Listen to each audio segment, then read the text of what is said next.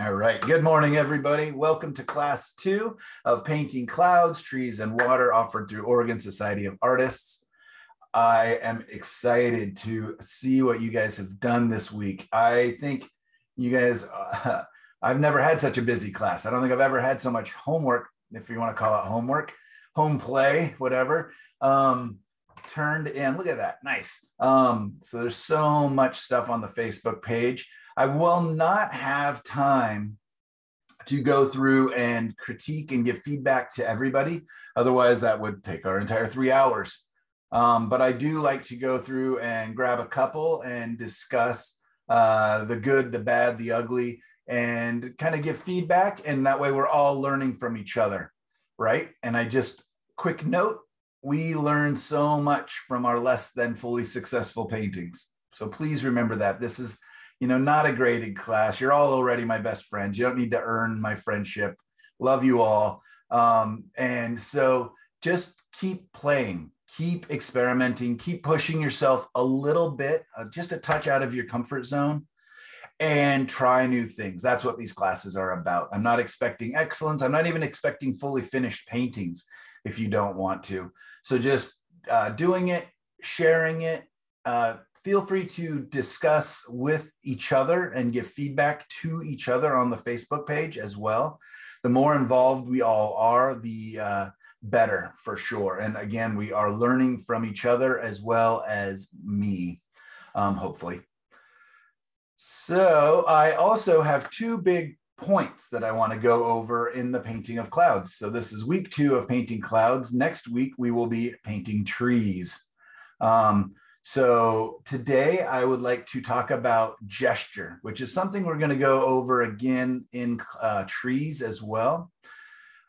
It's gesture and edge quality. And edge quality is going to come back up both in trees, rocks, and water a lot. Edge quality is very important when and what I mean by that is hard edges versus soft edges, lost edges versus found edges. That is going to come up a lot in everything we're going to be painting in this class. So the gesture, meaning the movement or the flow, is very much just like if you've ever done figure painting or figure painting, portraiture to some degree. It's kind of the danciness. It's the movement of the object.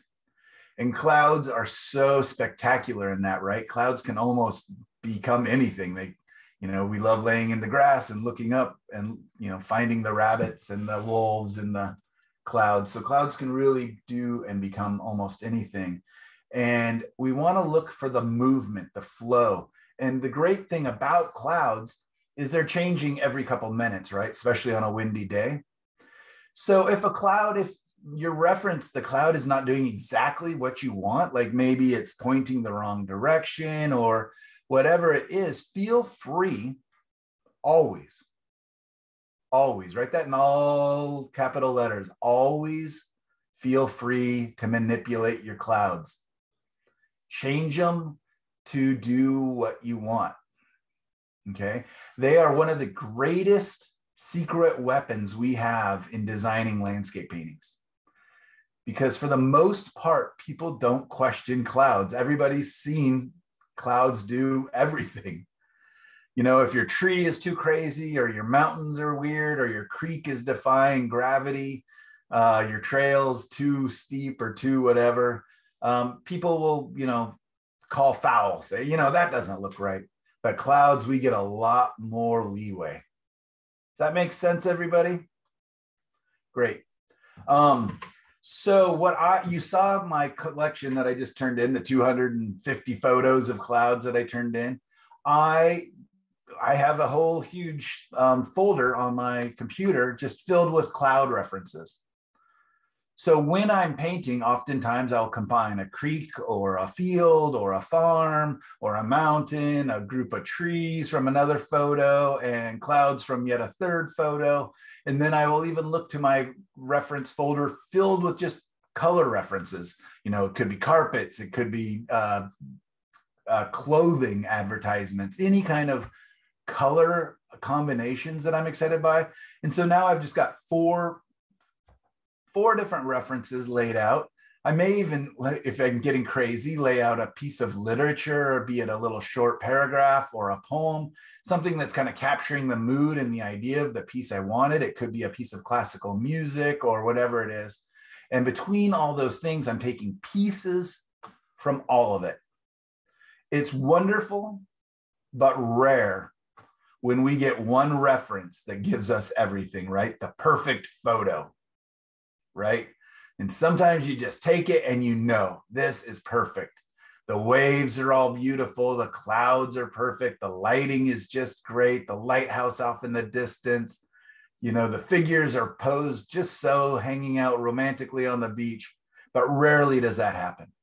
Usually a good painting for me means manipulating, editing, and a lot of forethought to what needs to be added or, more importantly, taken away from the reference. Make sense, you guys? I think too often we become slavish or very much stuck to the reference. So I showed you those examples where I was literally taking photos out of my moving car, right? And I've seen students paint in corners of the road, some fence kind of flying by, or a branch way down in the foreground that's not necessary, it's just blocking the scene. You know, if they could have just ducked down and moved beyond that branch, that low-hanging branch, they would have got a better photo. The other thing is just pretend it's not there. If my mountains, like when I paint the gorge, the Columbia River Gorge, if I'm painting from up high, those big, great cliffs appear more subtle from up high than they do when we're down driving along the water's edge. Those cliffs just feel so grand and big. And I know that when I'm painting the gorge, I want that feeling of grandness. So oftentimes I will literally just make them bigger than they actually appear, because I want them to feel like they feel to me, right? The same thing can be done with the clouds. You know, these clouds are moving, they're flowing. It's maybe a windy day or a storm is coming or going or whatever. And I want to make the painting feel that. I want to feel the movement in my painting. And I can't really do it with the landscape as much, except for maybe make the trees a little like the wind is blowing them in a certain direction. But in the clouds, I certainly can create the idea of movement. All right. And that's done both through the gesture and the edge quality. So that's what we'll be talking about today. My goal is to do a couple small demos for you. So we have quite a bit to go through really quickly. I'm going to go over to our Facebook page. I'm going to very quickly look through a couple of our paintings that were turned in. Please don't take it personally if I pick or don't pick your pictures at all, okay? We just don't have time to go through everybody's. And I'll try to pick different students each week. If you would really like feedback on it, you know, maybe let me know ahead of time and I can do it, or I can always write it between weeks if I get the chance to get to the Facebook page. And again, give each other feedback as well. So let's pop over there to the Facebook page. And then I'm going to go ahead and pull up a couple of the reference photos that I turned in and show you examples of gesture and edge, different types of edges in the references. We will then take a break. I'll stop the video. And we will step up to the easel and I will do 1 or 2 quick black and whites with acrylic. Then I will transfer over to oils and do an oil landscape painting of a beach scene again, showing different types of clouds. And then if time lets us, my goal is to go back to the acrylic painting and glaze into those. So that I'll show a little bit about glazing on top of acrylic paints using cloud and design. So that's my goal. We'll see if we have enough time. I always way overstuff these classes. If you've been with me, you know that there's always ends up being something that gets left on the cutting room floor, but that's just because I'm so ambitious and I have so much to share. But what can we do in 3 hours? Let's see. So share screen and I'll take you over to Facebook. Everybody see his Facebook page? Perfect. Yes. Perfect. Perfect. All right. So let's see who is live with us today. I don't think Karen is here. So I can go simply over to, I can scroll down, and I'm glad, Kathleen, you were able to join us and saw the message. Yeah, I don't know why it's saying 9:30 on some of them, but it truly is 9. Did I leave that up here? Anyways, 9 o'clock every class. So I apologize, there was some miscommunication on that.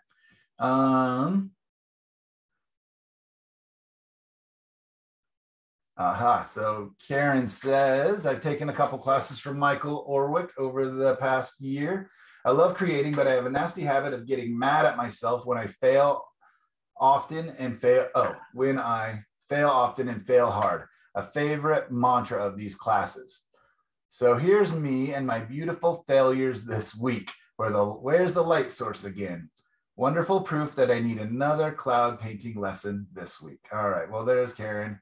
And so, yeah, one of my mantras, and I should change it a little bit because I think it's a little bit rough and abrupt for some people, but I even to myself say, fail often, fail hard, and learn. Basically, that's the key, is and learn. When I'm looking at my paintings, I try to be both generous and tough on myself. So I'll often look at my paintings and say, this worked, this was great, but also this part needs work. This part could be better, right? And I do believe that it is way better to paint a lot of paintings than it is to really, really work on a couple paintings. I think that painting and moving on, we will be, at the end of this class, spending 2 weeks on a final project. So that's where we'll slow it down and really try to refine some things and make things work. But for the next couple of weeks, while we're just practicing and learning new information, who could expect us to have masterpieces, right? In fact, when we're learning, it's almost impossible to have masterpieces because everything's going crazy in our brain. There's so much new information, so many new ideas. And that being said, not a failure, Karen. This is quite beautiful. She's got the overlapping that we talked about in the cloud. She's got the dark underbelly of the clouds, the mid values, the top light. I think there's a lot of successful things we're going to be going through today and working on giving a little more gesture and a little more movement and some edge quality. But for week 1, this was pretty much exactly what I was hoping for. So great job. Okay, so beach scene looks like possibly Hawaii. I see a couple palm trees back there. So her reference, nice clouds. So this is a great one for even this week. So you got these clouds up here where the very soft dissipated edges. And then some of these clouds are a little more distinct, right? The edges are a little firmer, not as sharp as this dark landscape form against the sky, but quite a bit sharper than up here. Does that make sense? Soft versus harder edge versus medium edge. And then also look at this nice dancey movement in these clouds. And you see this line of this kind of cloud coming up, almost wave-like up here in the background clouds. You got this nice movement. And like this, we're gonna go over and I'll show you some ways that I work on gesture.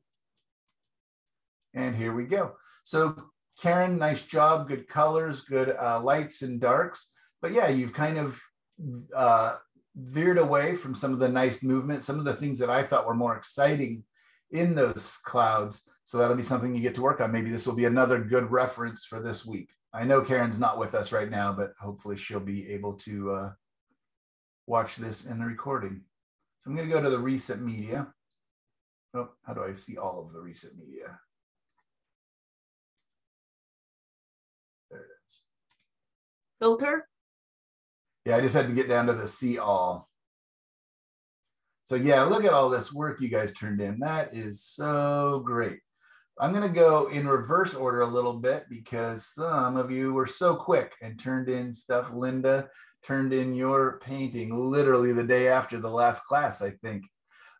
Great job, Linda, getting just nice, strong shapes. It's almost like posterized clouds to a way, right? It's got, everything's kind of nice and cut out. There's a little bit of softening of edges throughout, but that's not what this assignment was about. This assignment was literally about building the form, having a light side, a mid-value side, and a dark side, and giving the idea of form. It really looks like beautiful popcorn, right? Shapes, like there's a definite shape, a structure to these clouds. And that's a lot of times how I will start my clouds. It's exactly like this. Nice job, Linda. And then I will go through and find some edges that I want to really soften and some edges that I want to leave harder, where I want to keep attention. Remember, the viewer's focus is drawn towards sharp edges and stronger contrast. And softer edges allow our eyes just to skim across and basically kind of tell us nothing here to look at, right? It's not important. Also, hard edges will feel a little more stuck, a little more in place, whereas soft edges will feel like a sense of movement. Great. So this is really nice. Great job building the structure and everything else. Okay, maybe I'm going the wrong direction here.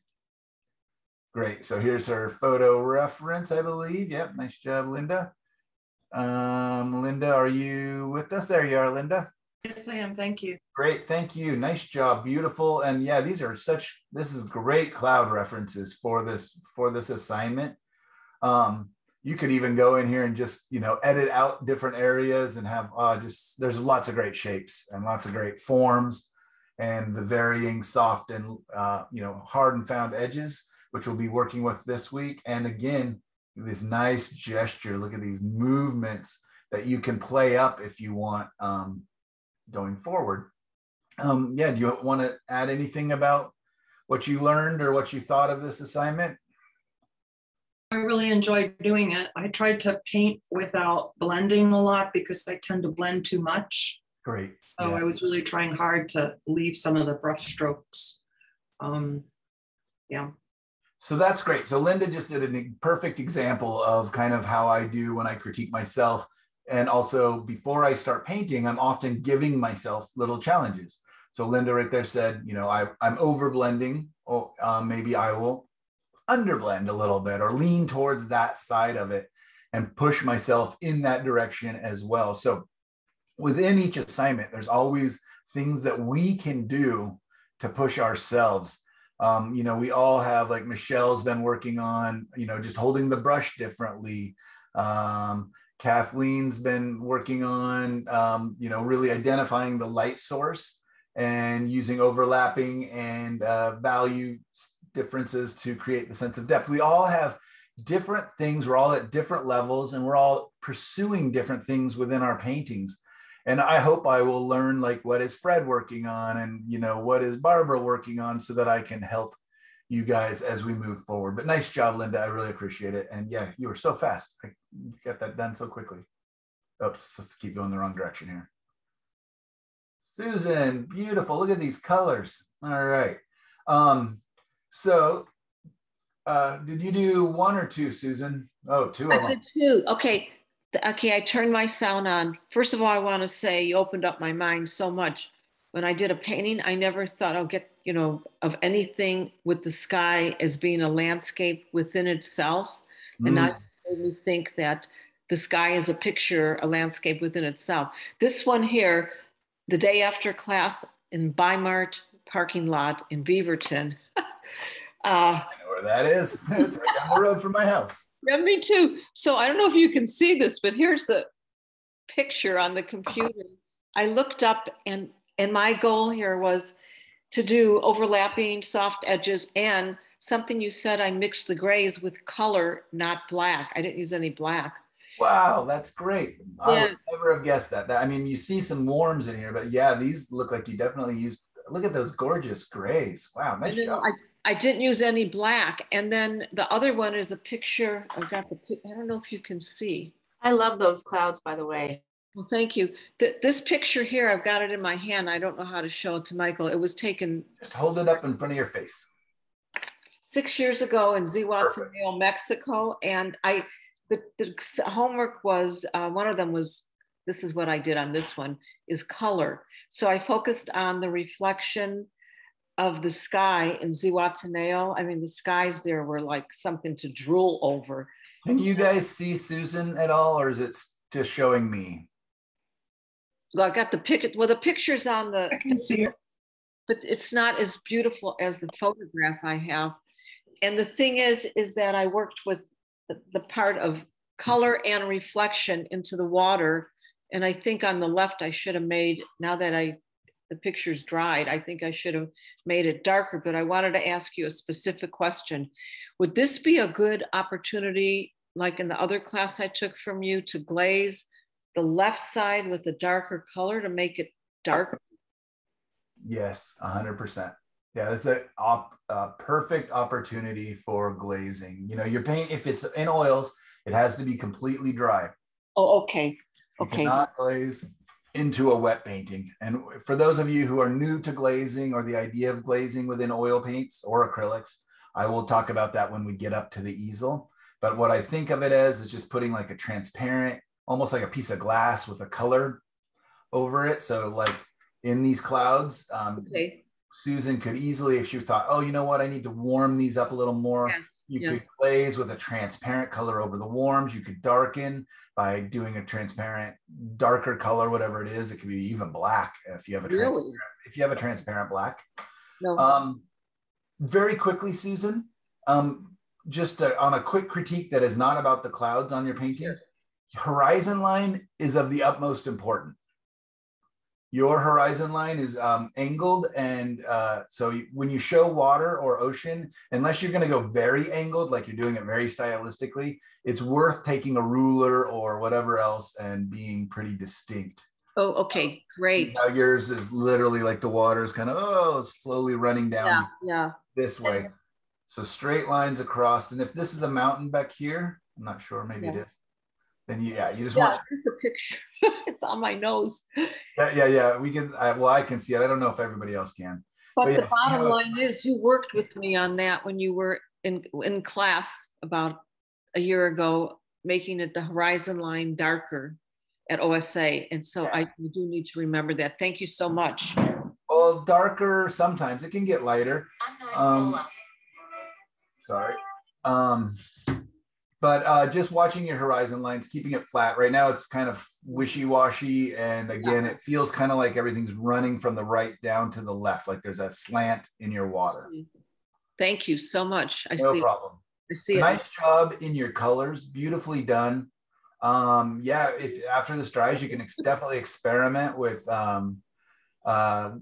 glazing. And you know what, I know Susan well enough to know that this probably was difficult for you. This is so loose and gestural, and that you just Susan really likes to work slowly with little paintbrushes. And I would say this is a big aha, and this is a perfect opportunity again to work on multiple things within one assignment. You're working on color, you're working on clouds, but also you're challenging yourself to get comfortable with making and leaving a couple brush strokes. I mean, look at how gestural and energetic that feels, right? I mean, it has a very impressionistic, it has a very of the moment. If you told me this was a plein air painting, I would believe you, because it looks like it was done quickly, just trying to capture the energy and the getting an impression of while you were there, right? So I like that, and I'm nothing against tight and rendery paintings. I like all of it. I love impressionism. I love, abstract even sometimes. I like all of the different ways of painting. I just think that it's great for us to have all of those abilities, because sometimes a more impressionistic and much more brushy and loose feeling works better because of what we're after. I'm after the movement. I'm after the energy of this piece. Sometimes a very tight and rendery and photographic rendering is the right thing to do, right? I get myself in trouble as a painter, as an artist that makes his living by selling in galleries, because I do let the paintings dictate the style in which I paint a little too often, meaning that sometimes when I go to a show to turn in my work, to a gallery to turn in my work for a show, I have a collection of work that doesn't really go together as well as maybe other artists would. But I can't help it. I just love painting all different ways. I love, all these different effects. And I just want to keep playing. Maybe at some point I'll knock down my, very distinctive style. But at this point, I'm still playing. I'm still learning. I'm still experimenting. And I urge you, at least during class, to do the same. So great job. I'm very proud of you, Susan. I know that was difficult. Go ahead. No, thank you so much. I just didn't get the intensity with my palette as the picture on my nose, as the real picture is that I took a photograph of. Great. Well, you can. That's why. In fact, I will show you a painting that I just did the same thing with literally yesterday. Wow. I took to the gallery, my new gallery down in Salem, Oregon. I took down there, and they were going to take 3 paintings out of 10. They ended up taking 8. Oh. Yeah, I mean, it's good. But you're kind of like, well, why did these 2 not make the cut? And one of them I thought was the for sure one they would take, even in the top 3. But the other one they didn't take was just boring. It really was. It had an interesting idea, and it was fun to get it back into the studio yesterday and liven it up and by glazing. So I will show you that, and we can talk about that. But very nicely done. Thank you so much, Mike. Yep. Mike. Well, you're fine, Mike or Michael. I don't mind. Susan, Susie. I don't mind either. Oh wow! All right. What else do we got here? I want to grab one more. Look at that one there. This one here? Up one. Aren't those beautiful? Yeah, beautiful, but this isn't clouds so much as just sky colors, which is very important. Great job, Jill, if you're here. These transitions are beyond gorgeous. I mean, literally looks delicious. Like a beautiful, beautiful flower. You're making me hungry. Oh, God. Yeah, Thank you. Like some kind of beautiful I'm dessert muting. or a beautiful orchid or something, right? Just these rich colors. Very lovely, Jill. Nice job. I want to deal with clouds now. Let's go to these 2. I think this is the reference. So Jill, oh, good. I get to talk about Jill anyways. What a reference. Crazy, beautiful clouds. I mean, that would make me stop my car and pull over, or at least be dangerous and take some photos out the side window. But yeah, even like last weekend when I was just taking pictures of clouds, I would literally just have to keep pulling over and letting cars pass me because I was out on country roads and I didn't want to, and I just wanted to make sure I could drive as slow as I wanted on these country roads and take the photos and everything else. So anyways, Jill, I hope this is one of your photos. Jill? No, it is not. Okay, that's fine. Use what you need. This is, just nice job. And let's go to your photo of it. Painting of it. Oh wow, look at the change. So this is from that reference, right, Jill? Yeah. Loosely. I love that you changed it so much. So often for me, the reference photos that I choose are literally just a jumping off point. Like I said, I'll combine them. A lot of times I just kind of, this is exciting. I want to capture, the warmth and that transition, and the big bulbous shape of it just looks so wonderful. So gosh, I keep going the wrong way. Sorry, guys. But look, she changed the ground form completely. So it looks like we're out in nature, maybe the kind of the top ridge of a hill. Got a little hill kind of hinted at back here. The density underneath, the cool density where the light's not coming. Single light source. Very nice job, Jill, keeping your light consistent throughout the piece. And I like that you simplified the cloud. That cloud was really crazy. If you wanted to, it would be wonderful to kind of come in and challenge yourself to capture all those ridges and, wrinkles and everything else. But this is I started off trying to do that, and it just wasn't working for me. Okay, well, good. I mean, that's fine. I love it as it is. If I didn't see that reference, I would think this is so nice and complete. Your colors, you've really got a sense of color already. Thank you. Is that from taking my color class? Just kidding. It is. Sure it is. All right, well, A+ for you. You nailed it. Both of these paintings have such nice colors. These transitions from the purples into the kind of peachy salmon-y colors, that is a difficult transition, right? Because it wants to get muddy. Because within this area, you've got blue, red, and yellow, which makes brown. So really nice job controlling that transition and getting up. I mean, not easy. You can see some areas where it begins to get a little muddier. It doesn't really bother me because that's, you kept the edges soft. You're not drawing our attention over here. And that will happen as all those colors get combined. My one thing that I would, if I were looking at this, if I was judging this, is that it's a little bit boring. It's kind of a big haystack shape. It's kind of a lump of a cloud.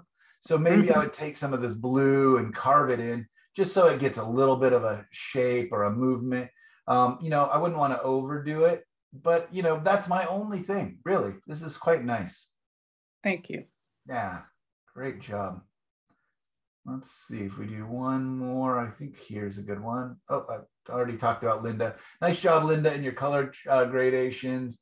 I think that this purple may be a little bit overbearing, that it's fighting this purple so beautiful that it's wanting to fight with the beautiful colors up here.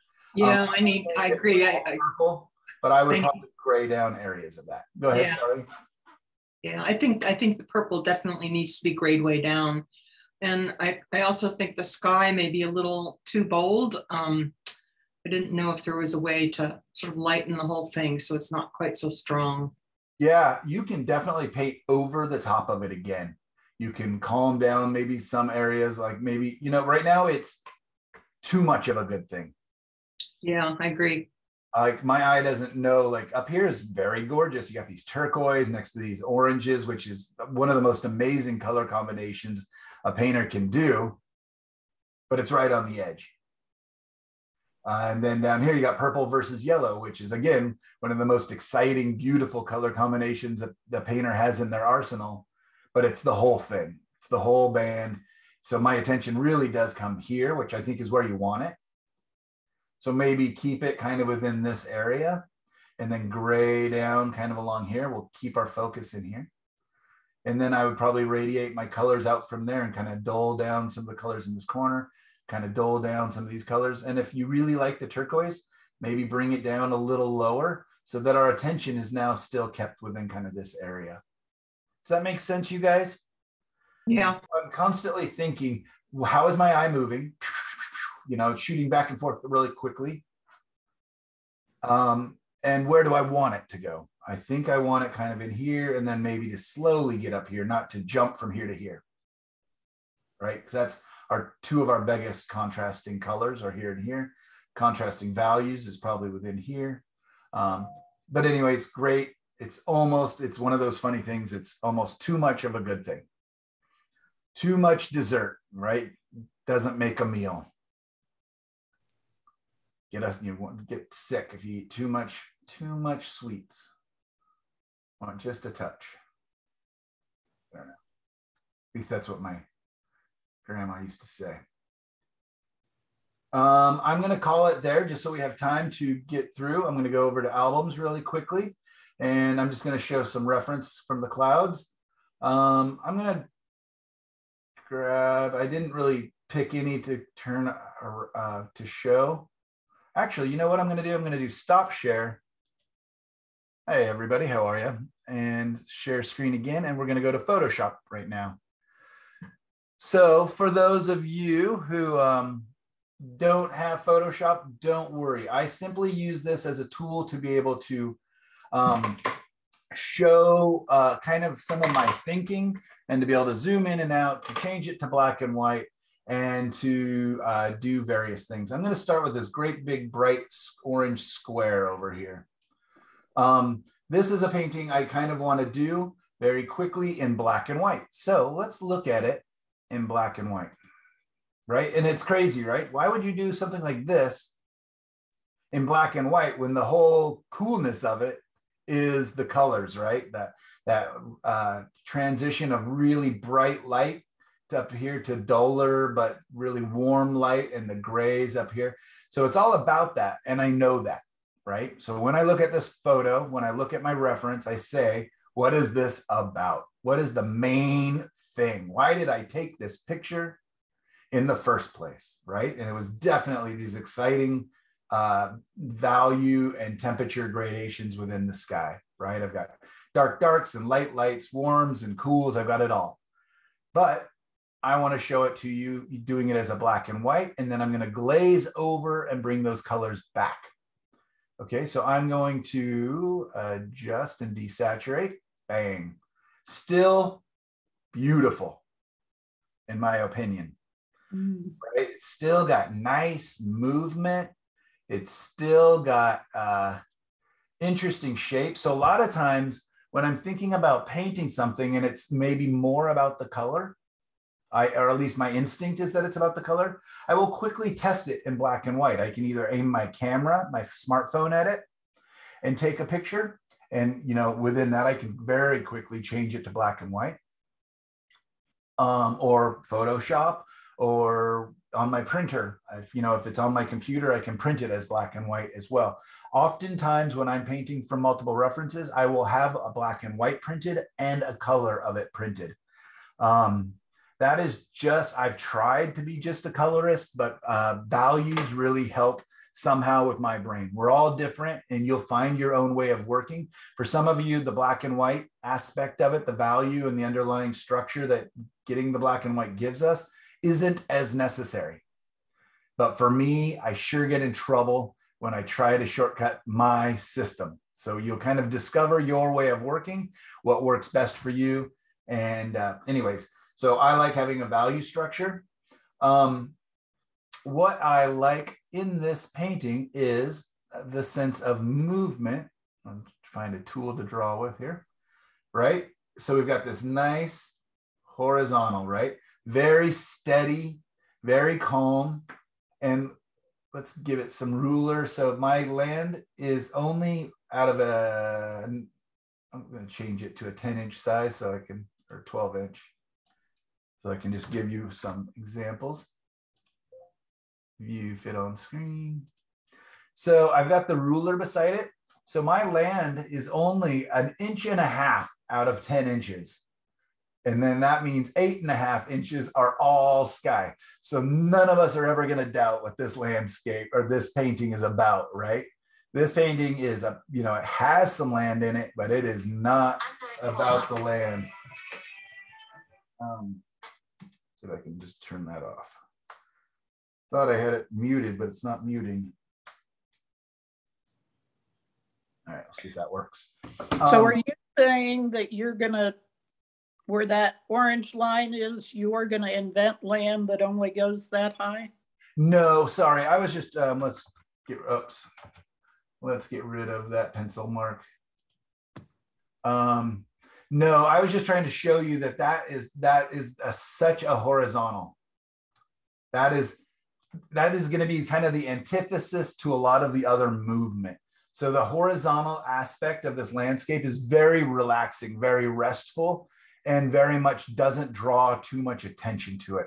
There are some verticals in here, meaning some trees, and then a slight, ever so subtle angle of the hill, right? But all in all, quite boring down here, which is great because I want this to be a supporting character for the sky. This is a sky painting. So the land, you know, maybe I want to bring you in. I could bring in some fields. Oops. You know, I do that from time to time. I'll subtly hint at a couple rolling rows of plants just to kind of invite the viewer in a little bit. We'll see. I might just hint at that. And what that does is automatically, when I put those angled lines in down below, all of a sudden, these lines of the sky start coming into play a little more, don't they?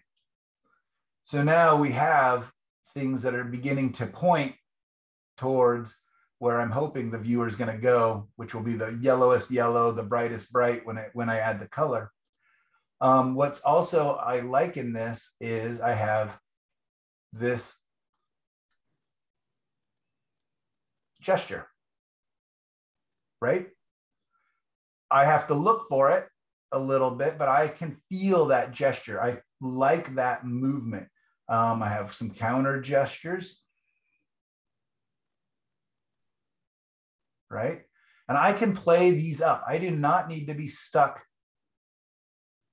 to what's available. I can move some of these clouds if I want. Maybe I make this cloud a little more angled. Maybe I get rid of these darks over here, right? But I'm looking for elegant lines. I'm looking for gesture. I'm looking for a little bit of movement. I like to think of it as dance. If I just painted, row upon row of horizontal clouds, it'd be very boring to me. So, and that's up to you, where if you think it's there, if you want to play it up, I could very much play up this cloud within here, but it's very horizontal, just like the land, right? So I may have it in here, but I'm going to use it as a counter to these beautiful angles.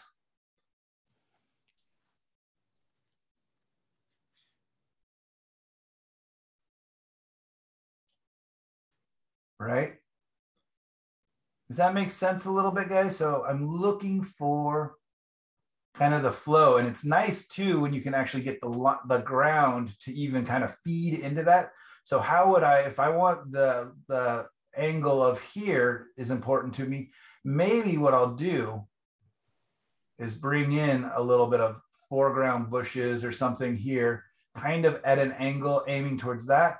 Maybe something a little bit here. I want to keep it probably subtle.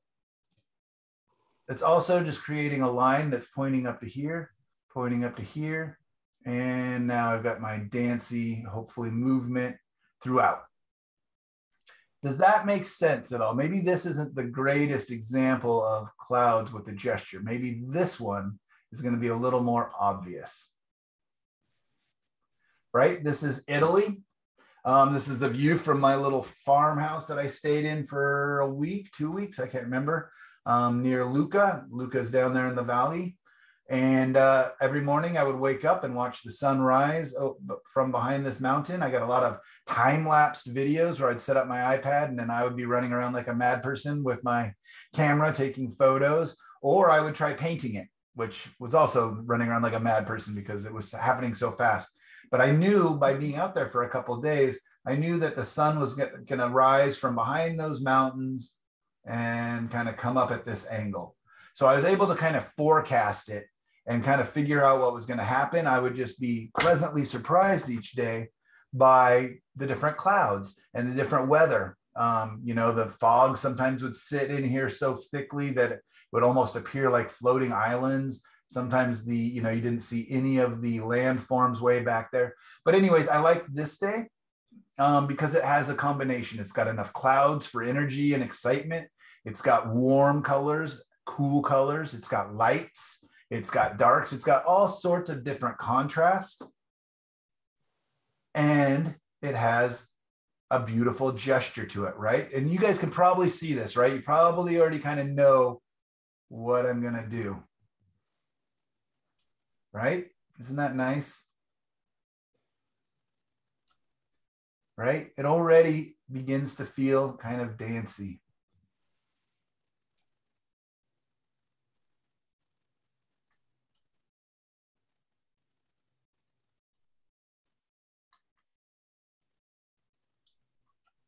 Right? So I've got all these different gestural lines that I can play up. I can ignore certain ones. I could just do it all based on, I could just do it all based. I could really just play up one gesture.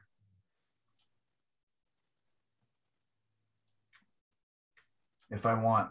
You see how kind of dancey and flowy and maybe not the most elegant. So maybe I would try again. What is it that I'm liking? What is, if you want to be a little more crass, what's the sexy line? Again, I used to have an instructor in college that would say that all the time. Where's the sexy line? So yeah, but I like, what's the elegant line? Where's the movement? Where can you have the eye kind of following along, either by contrast, by color, by temperature, whatever it is. And it doesn't have to be overbearing, right? A lot of times these lines are barely there. They're just kind of hinted at, and the viewer will fill them in.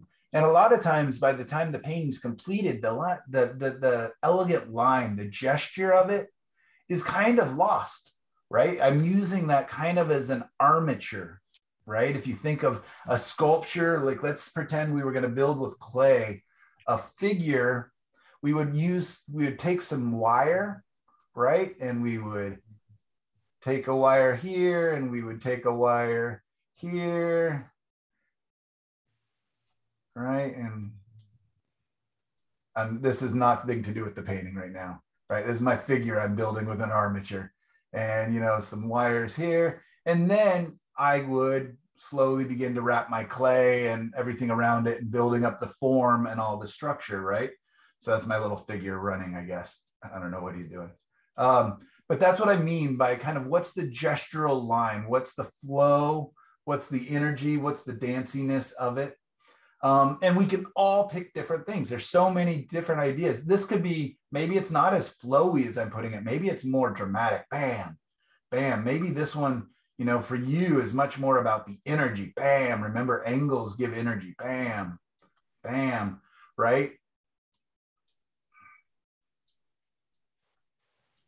So I can start to look at it. There we go. Now we're starting to connect our angles, right? And it can be very angular. I can make this much more dramatic, kind of like some of the paintings that we looked at last week with the very angular shapes. There's tons of different ways we could approach this painting. Yeah.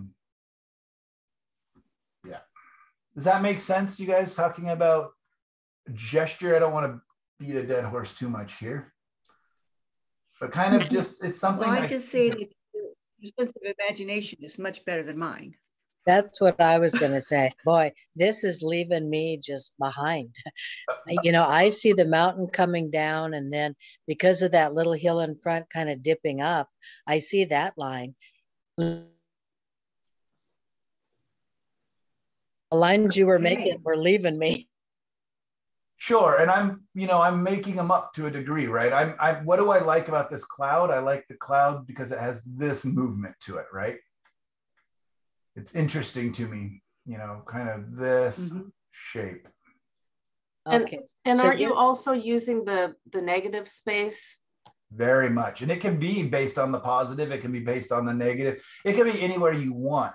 And this, again, this is just another tool. If this doesn't speak to you, but for me, oftentimes it's like I get my horizon line in because that gives me my, let's start again.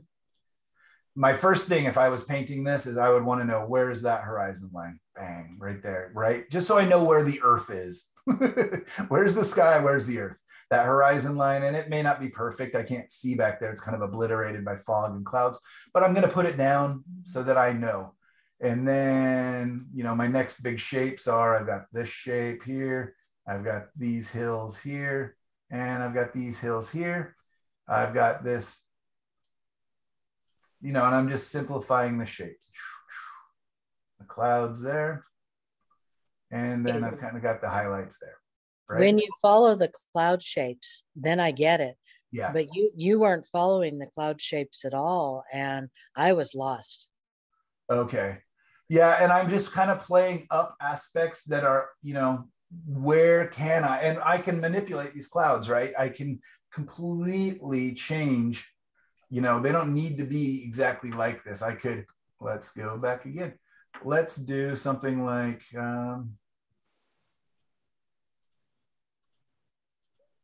Well, you're thinking like an artist, and I haven't gotten there yet. So sure.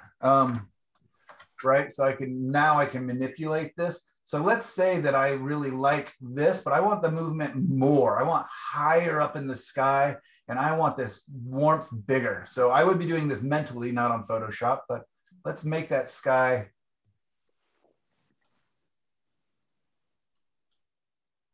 right? I can need to bring this down so I can take that up. Oh. Right? Now it's even more spectacular, possibly, but it's got more movement. The cool thing with Photoshop is I can even do edit. I can do transform in different ways, which I can even do like distort. So I can even change just different lines, right? I could say. So within Photoshop, I have lots of options. You know, I can make that angle more and just pretend, you know, fill this back in. So anyways, yes, you're right.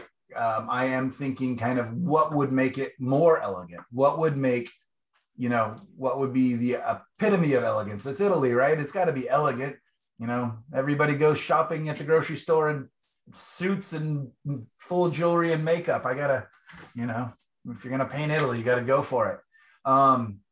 So yes, you're right. I am. But do you see these, you know, within these hills, there are lines, right? And I can decide which of those to play up, which of those to play down. And so if I decide, you know what, I really like this movement within the cloud, I can find kind of where it fits into the hills. So I can maybe play up this contrast a little more. Maybe I bring that fog down. Maybe I angle that fog a little bit, right? And connect. So I'm playing up that angle. If that's the elegant line I'm after, maybe, right? Yeah. That is a nice, flowing, elegant line. And again, it will be, it's just, these are all preliminary notes for us.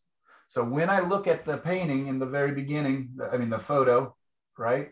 I'm saying, why did I take this photo in the first place? Was it because it was just a good memory, sunrise in Italy, right? Yeah, that's a great memory, but is that enough? No, I took thousands of photos when I was there, probably literally. So why this one? What is different about this that I like? And I could say, well, it's got some of these old kind of farmhouses. That's neat. It's got, you know, whatever. But no, the reason is because, again, I've got hundreds of photos of these farmhouses. It's this bright cloud and the dark cloud, the warm and the cool. The sun hasn't even peaked around the hill. It's still behind the hill. And what also is really neat is I've got fog, right? That helps break up this big dark landmass. I could even bring in more if I want. So that being said, it's about this temperature shift for me. It's about the warms and the cools. And it's also the fact that these clouds are interesting. That is interesting to me, that movement. So that's what I'm looking for. All right, let's look. Do you guys understand hard and soft edges within clouds? I don't want to beat that up too much, but if this is kind of my focal area, right? This is kind of the big spot. So this is kind of like, you know, this cloud is really exciting. So maybe I can just even expand my focal area to be kind of like there. Getting messy, right? But I'm also thinking about that. Where do I want the viewer to look? What is the big payoff? What is the, you know, why did I choose this? It's literally because of this area. This other stuff is awesome. And it's a beautiful supporting cast. So I'm probably going to keep some of these edges a little harder than the areas outside of that, right? Because the viewer is attracted to crisp edges and strong contrast, right? So with outside of this, I can have very soft, almost lost edges. Like there's areas where you don't even know where the cloud begins and the cloud ends, right? It's just kind of soft. You just don't know. In other areas where the cloud is much more distinct, much more crisp, much more vibrant, and does that make sense, you guys? So I think about these things. Where do I want the viewer to look? How do I want the viewer's eye to move? And I'm going to use color contrast, temperature contrast, warms and cools, value contrast, lights and darks, and edge contrast, hard edges and soft edges. Viewers are attracted to hard, crisp edges, right? So that will bring us into the foreground. Oops, sorry, a little too, hold down my zoom in a little long, but I'll have some nice crisp edges in here because that will bring that appearance of that closer to us.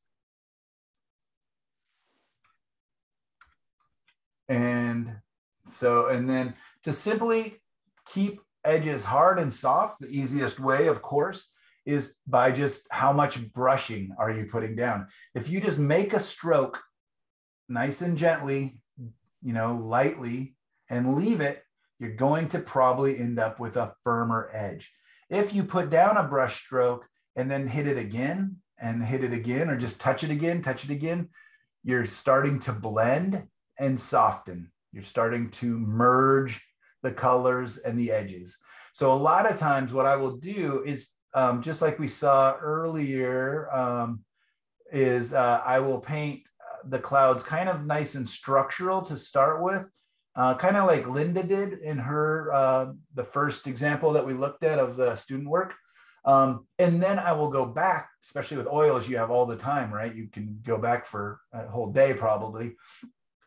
With a clean, dry brush, I can just go and kind of soften those edges by kind of feathering them out, remembering to hold our brush like a conductor or like a magician, like a wand, and softly touching those edges. And you can decide, you know, some edges are going to be completely obliterated. That's called the lost edge, where again, you just don't know where the edge begins and where it ends, right? Think very foggy, very soft, very transient, meaning moving. Or you can have in between where it's just kind of a slightly harder edge, but it's soft. It doesn't feel really strong. And that will be, you know, not quite as transient. It'll draw the attention a little more than the completely lost soft edges, but it will be not as attractive as the hard edges. Am I making sense, Jill? Is this making sense? Great. Yep. Perfect. Anybody have any questions on that? That was a lot, and I apologize. That was so much. And I know that the gesture, again, Kathleen or anybody else who's kind of having a tough time with gesture, think if I were painting dancers, if the clouds were dancers, what's that first line I would put down to kind of capture the movement of that dance? If it's not there, it's not there. If it's too weird to think like that, don't bother with it. Again, I'm just trying to give you guys lots of tools, lots of ways of thinking, and some are going to work for some of you. Each week, you guys, if you take home one thing out of the 20 or 30 things I tell you, that's enough, right? One thing a week is a lot when it comes to painting. I just want to give you guys a lot of tools, a lot of opportunities. And the cool thing is you take one thing today, and then you come back and watch the video a week later or a couple of days later, you might pick up one other thing. Now you got two things that week. And that's all I really want you to do is work on a couple things during the week. If you're working on too many things, you're too far out of your comfort zone, and you're probably not learning as quickly as if you were kind of focusing in on just a couple things. So the gesture, for some of us, not for all of us, I get that. And believe me, I still take workshops each year from instructors, and it's the same, why is it going backwards? The same thing happens to me. Like, you know, some things just go over my head, or sometimes I'm just thinking about the thing that I think is so revolutionary that I completely miss the next concept or two because I'm in my head quickly painting paintings of how would I use this? Where would this have been helpful? Where were you my whole life? A little bit of information. Michael, yes. Is leading the eye and gesture, are they synonymous? I would say that is a really good point, actually. Yeah. Because, yeah, it's the movement. It's the flow. That is a really good way of thinking of it. Man, that's why it's great to have another teacher in the class. Thank you. Can you repeat that? Go for it, Kathleen. That's yours. I asked if leading the eye was synonymous with gesture. And I think it is. I think that, again, how I'm leading the eye through this, kind of what's that nice movement, when I think of elegant lines, never mind. I'll look up some old cars, but I really think of like I think it's the 50s old automobiles with their bulbous, beautiful shapes and everything. There was a wonderful show in Portland Art Museum of motorcycles and automobiles. I think the era was the 50s. You know, like it's just so cool. And they made such limited runs of these amazing cars. And it was all about design, you know, and also kind of, I've been doing a lot of research this week on kind of the retro modern, kind of the 30s, 40s furniture designs, kind of the Scandinavian kind of look with their flowy lines and rounded edges and stuff. We've inherited some furniture from my great grandma, well, a while ago, but I'm trying to refinish it. Are you thinking Art Deco? Art Deco, definitely. I look at Mucha, Alphonse Mucha, all the time. Okay. Yeah, definitely a lot of Art Deco. Yeah, and I guess that would play into the Art Deco, Art Nouveau. Also has a lot of beautiful lines. Yeah, and I try to bring that into my trees and now into my clouds more. It's one of those things that people don't tell you about your painting, but they can feel, right? We've all walked into a house that has beautiful flow and beautiful lines. We've all, you know, be it big hotels or somebody's residence. We've also looked at yards that have beautiful flows, like where the path just kind of leads the viewer into the garden and through the garden. So whatever it is for you, it's going to be different. So anyways, don't want to go over that too much. I am going to use these two paintings as my references. I'm going to start with this crazy guy and go back to, doesn't look like it'll let me go all the way back to the beginning, so I'll just have to reopen it. Save changes? No, not save those changes. Here it is. Anyways, we're going to take a little break. And I'm going to paint this in black and white, like I said. Then I'm going to flip very quickly over to this one, do it with color. It's going to be very gestural, very flowy, very not, you know, I'm not going to get all the windows in the building or every, you know, all the trees. I'm going to look to the big shapes, the gesture and the color. And then on both of them, it's going to be about hard edges versus soft edges and controlling the view. After we get this one quickly painted, hopefully, I'm going to flash back over to this one, and we're going to close out the class by talking about glazing and temperature shifts using transparent oil color. How does that sound? Good. We really fill this up, don't we? That's so much stuff. All right, you guys, let's take a 10-minute break. Oh, well, let's just come back at 10, what do you think? 10:25? And that way it'll give me time to set up my colors and everything else. I'm going to start with acrylics, and I'll go ahead and set up my oil colors. I'm going to use the split primary palette, which is 2 reds, 2 yellows, 2 blues, and titanium white. And I may add Payne's gray just for speeding up the color a little bit. For the value study, I'm just going to use black and white acrylic paint, and I'm going to throw just a touch of burnt umber into the black so that it's not a complete dark blue. And I'm going to add just a touch of yellow into the white so that it's not a very, very, very cold white. And then I will mix the in between. That's just something I found when I go to glaze, that if I just use black and white, everything turns greenish because the black is just a very, very dark blue, and it makes everything very cool. So anyways, there we go. Break. See you guys in a bit. What was the color you throw into the white? I'm just going to throw a tiny bit of yellow. Are you sure you want to stop recording? Yep.